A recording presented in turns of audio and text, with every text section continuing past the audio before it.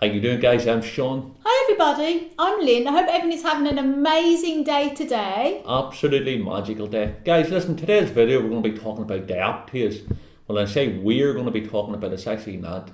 It's going to be Lynn, because I genuinely have no knowledge whatsoever of it. So we're all going to be learning something from the beautiful Lynn here, who's my teacher, my crystal teacher. Oh, partner in crime and love. Now you're talking. I know better partner in crime. So listen, guys, so we're going to hand over. Lynn, dioptase, go for it, darling. Dioptase. Well, this amazing crystal is a beautiful, beautiful colour, and it's commonly known as the heartstone because of its beautiful dazzling green colour. Now, it's like the crystals are very translucent, like a translucent glassy green with a hint of blue, and it's often mistaken for emerald. But the difference is emerald is a much harder mineral than dioptase. Dioptase is a lot softer. Now, it's found in many places throughout the world, and it's usually grown in copper deposits, and it's a form of copper silicate, which gives it its gorgeous green colour. Now, like I said, it's a soft mineral. It only has a Mohs scale of 5. So you very rarely see it in jewellery, certainly not polished jewellery anyway. You might get it in rough pieces, like usually it's got wire wrapped, like pendants and rings. But you very rarely see it polished or in tumble stones because it's a very soft mineral. That's why, although it's like emerald, it will never replace emerald in the jewellery stakes anyway. We're in the Emerald Isle. We're living in the Emerald Isle as well, that's right. But the colour is very much, and it's an amazing, amazing colour. So it's the stone for forgiveness. Now, I can only speak about my experience with dioptase. Say, there's many different uses for dioptase, and many people tell you different things to what I'm saying. But my own personal experience with dioptase, what I have found it very good for healing the past and very good for forgiveness.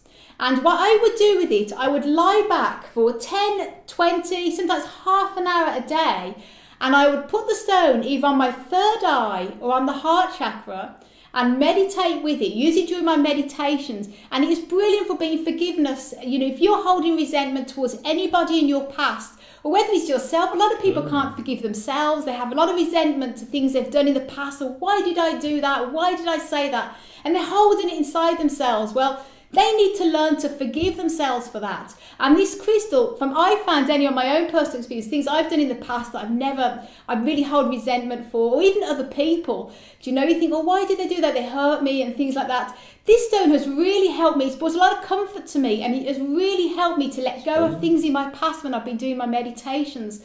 So I would strongly recommend this. If you really have a lot of resentment in your past, people have hurt you, and you know, if you're somebody who can completely let go, like I am a very forgiving person, but there's things like that I've held on to that have been hurt over, do you know, and this has really helped. Just you made a good point there about bringing up, you know, you're letting release and things. So I would expect that if you were going to be doing that, it would come up, with heart fast, would it come up pretty quick, or does it come up like... This stone is a high vibration stone, which means it will bring a lot of stuff up very quickly. It's not a stone I would say is very gentle, like rose quartz or even clear quartz. This would bring a lot of stuff up fast. So if you're completely new to dioptase, like I was when I first got it some years ago, I would recommend using it slowly, like during meditation, no more than probably 10 minutes to start off with.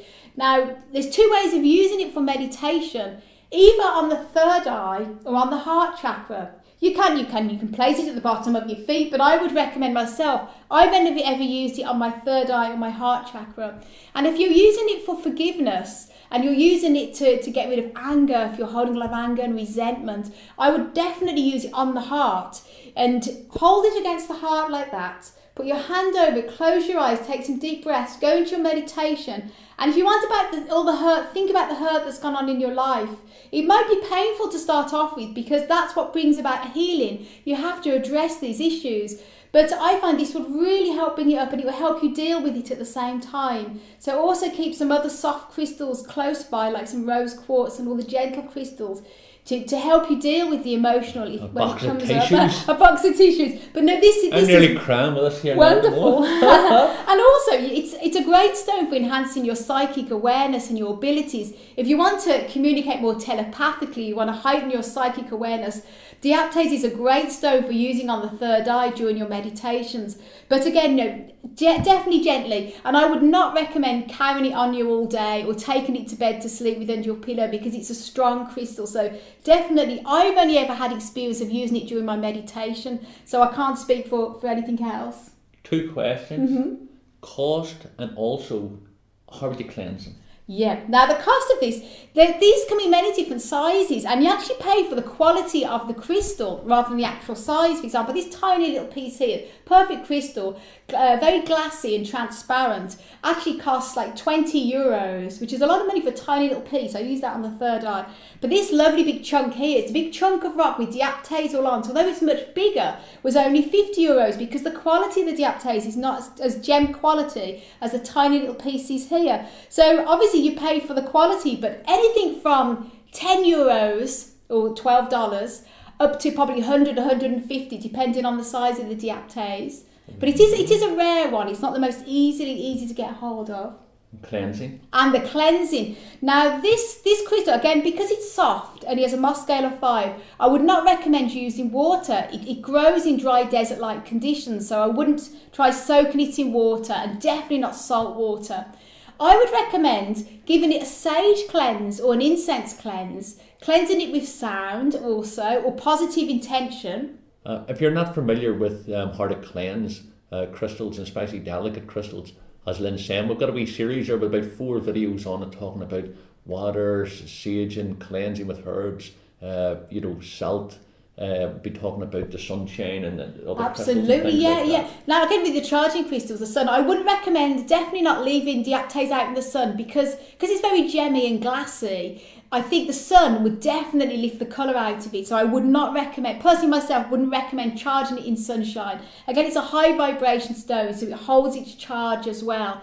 It's one that would not need a lot of charging, and I certainly would keep it out of the sun, definitely, because you would not want this beautiful crystal to fade. So keep it in the dark. Sounds fascinating. With shade. Guys, listen, I hope you enjoyed the video and hope you got. I'm certainly intrigued by it, and I'm going to be, doing more research on it and working with it. And if you happen to see a piece in your travels, certainly get yourself one and let us know how you get on with it. Any advice, how you're working with the crystals at Dioptase would be much appreciated.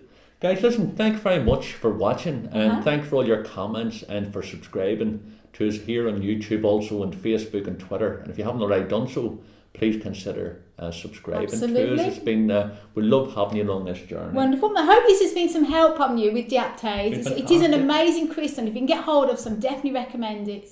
So sending you loads and loads of love and happiness as always from Ireland. And I'll see you later, guys. Bye. To the next video.